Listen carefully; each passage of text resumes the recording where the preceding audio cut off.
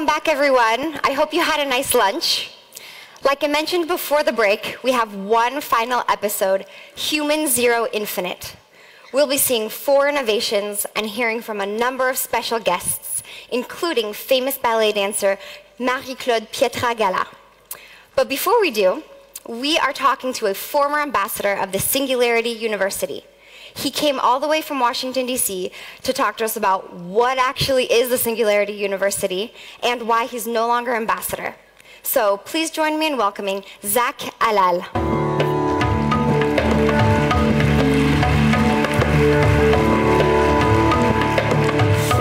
Thanks for coming.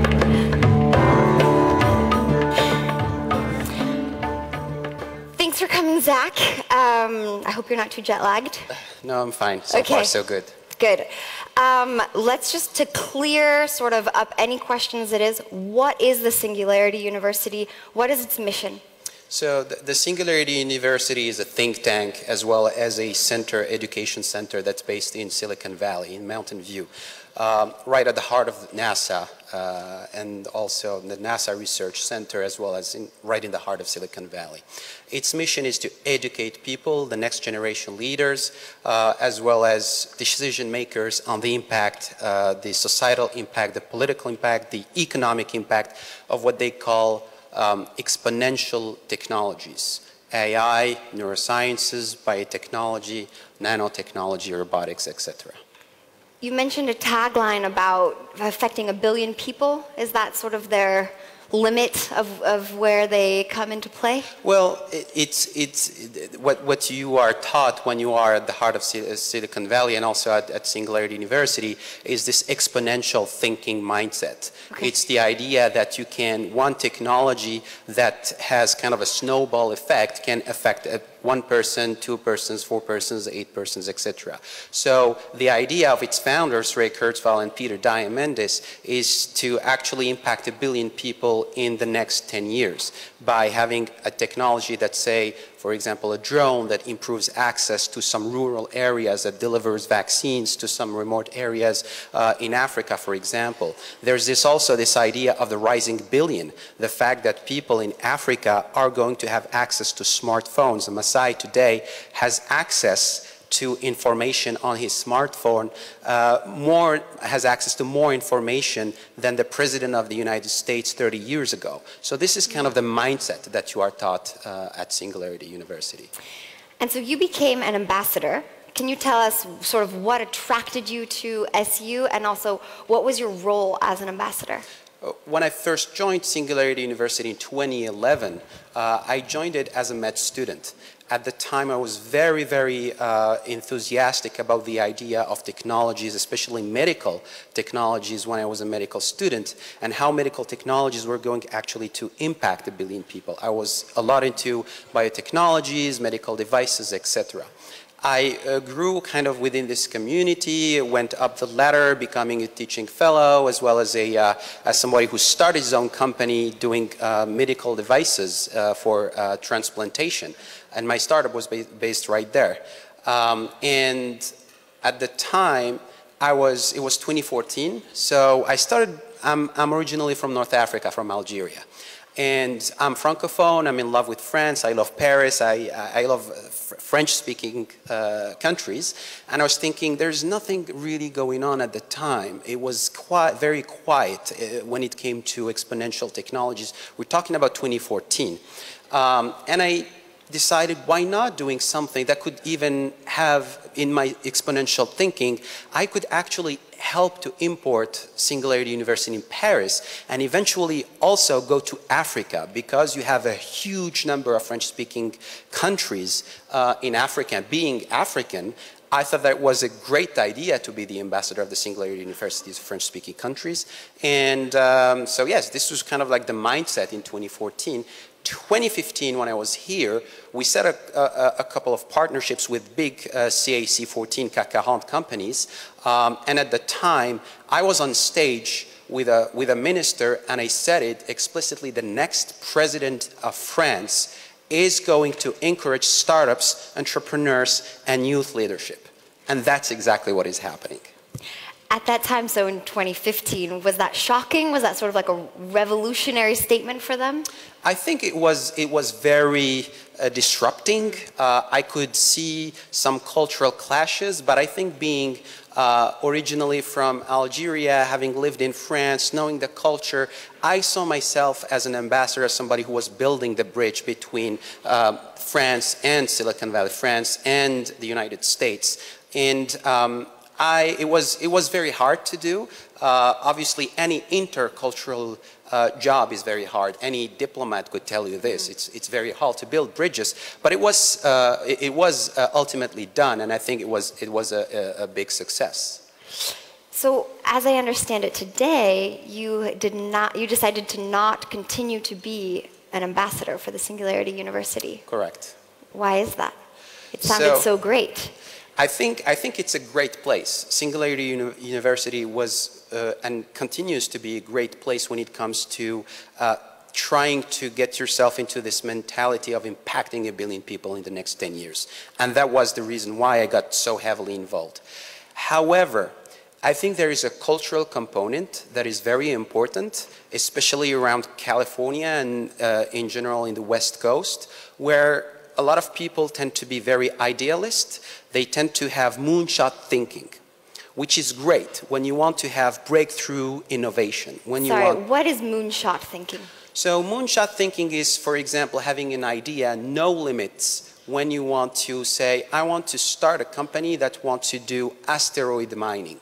I want to send a robot that goes to space and mine an asteroid. My company, my startup, had the moonshot thinking of say, we want to tackle the problem of organ donation shortage.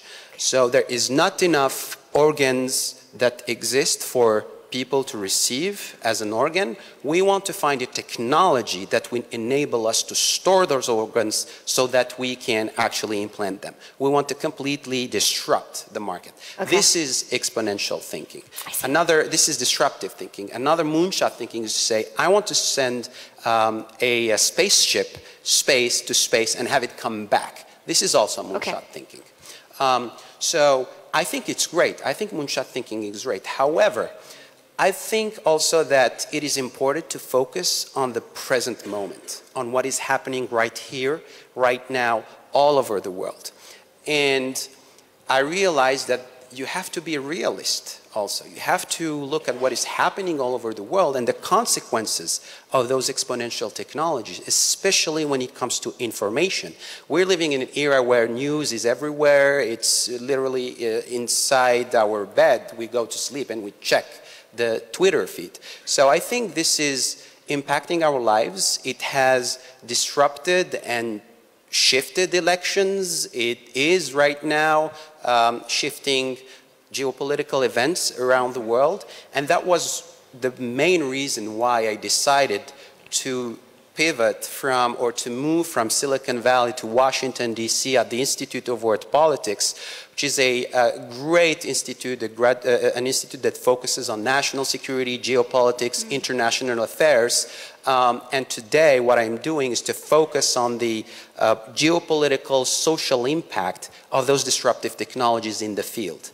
Okay. And I mean, Singularity University is hyper-mediatized, so and I think it's also an interesting experience to shift from a hyper-mediatized world towards a world where you're working with what I call silent professionals, people who shape our lives inside offices. They make very important decisions in the shadows, and I think it's also a great opportunity to work in the shadows behind the scenes.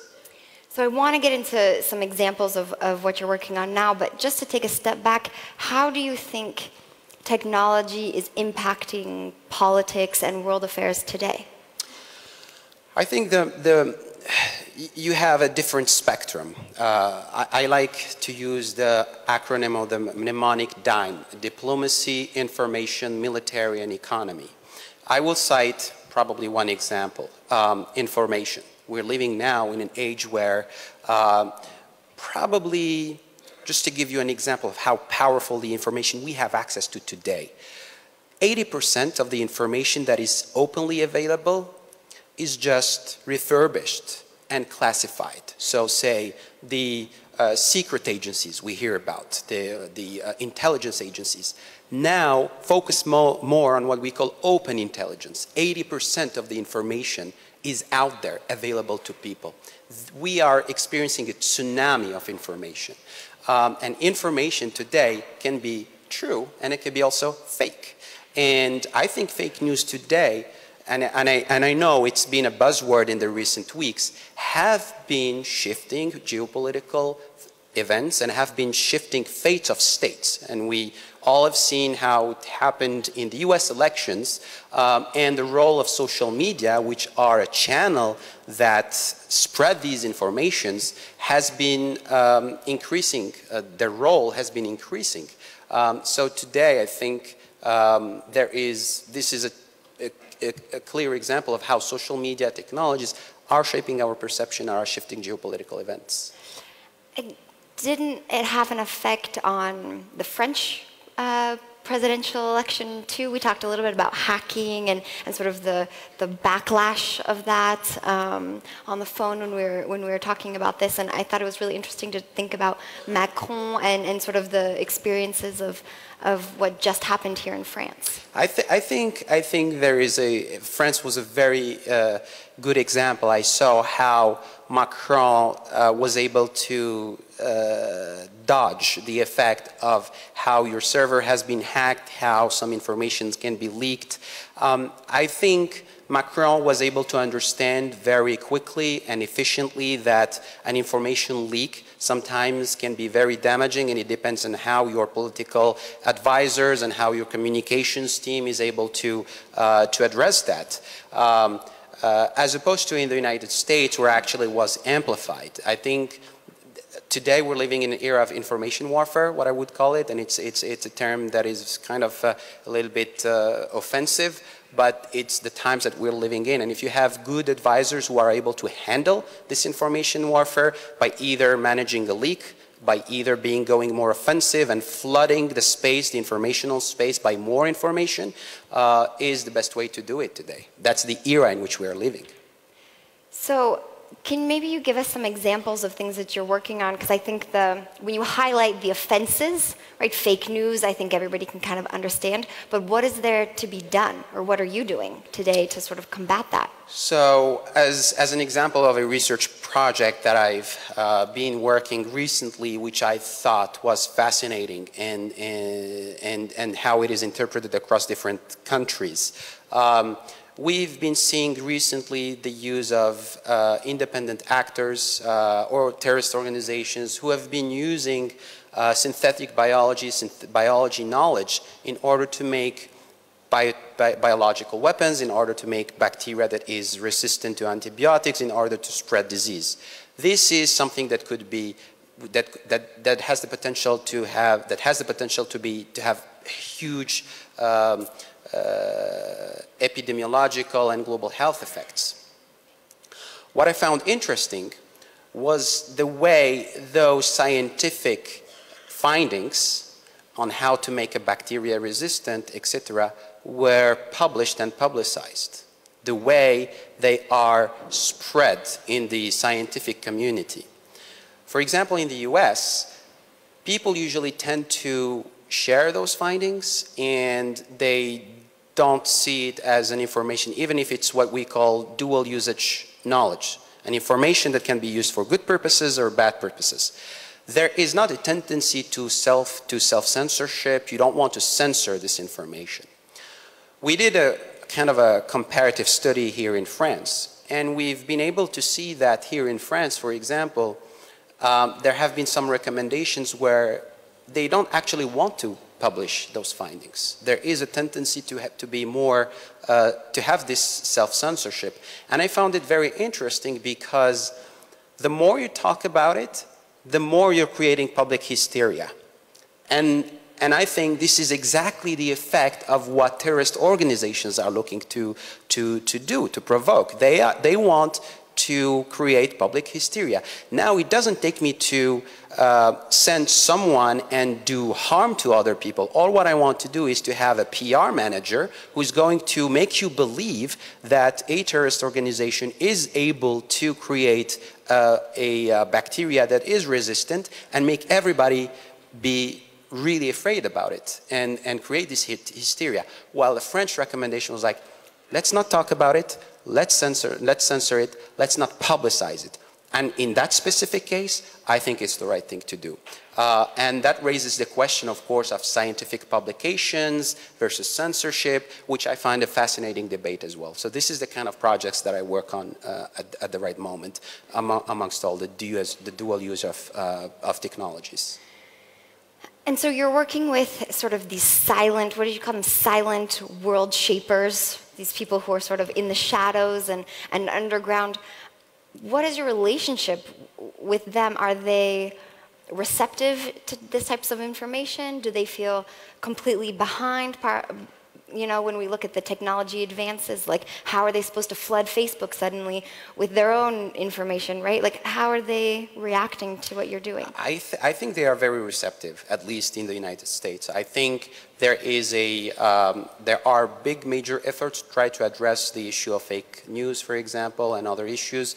And I think also that there is a huge economic potential and huge business opportunities for other companies that help the government manage this kind of information flood. There are companies who try to curate information on Facebook. There are companies who work with decision makers, including either at the White House and some other federal agencies, which I personally find fascinating. When you see someone like Zuckerberg realize that after 2 years he's made mistakes and he's able to have his teams, the private sector, all kind of sit with the decision makers, either executive or other branches of the government, sit and discuss about those impacts and are willing to collaborate, I think we're moving in the right path. And I think those people are doing a great job. I think they are the great people who are keeping this word safe so far. So that brings up an interesting point. Just on a personal level, do you think that these new media outlets, Twitter and Facebook and other media outlets, have a responsibility to censor? I think they have a responsibility to let the people decide the kind of content that they have access to. And the decision of Facebook, for example, to allow you to flag a content based on whether you think it's credible or not, if the source is good or not, I think it's already a good first step. I do believe that Facebook is a channel of information. It doesn't have the responsibility to censor. It is the readers who give credibility. And I think it's even better because you are creating kind of a territory of places where, let's say in France, what people in France consider as credible content, not vulgar content, not offensive content, maybe vulgar and offensive in some other cultures. So the fact that Facebook allows local people to rate the source and the credibility of the information is actually contributing to the global mission of Facebook, which is allowing people to decide for themselves and empowering them. And ultimately, I think it's an empowerment of democracy. Well, thank you so much. This has been a great talk. I hope that you'll stick around a little bit so that you can chat with some people afterwards.